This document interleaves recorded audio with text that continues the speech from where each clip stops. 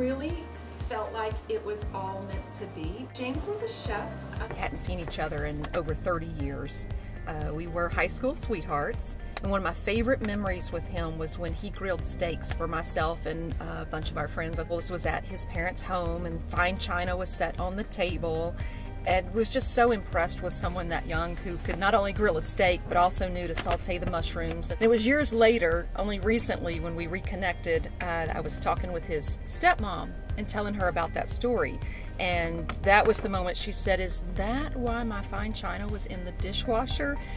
It did occur to me during COVID when I'm teaching in Alaska, and I was always bringing food to school, to the teachers, to the students. I missed being in Louisiana, missed being in the South, missed my family, and knew that it was time to do something with food and come back home.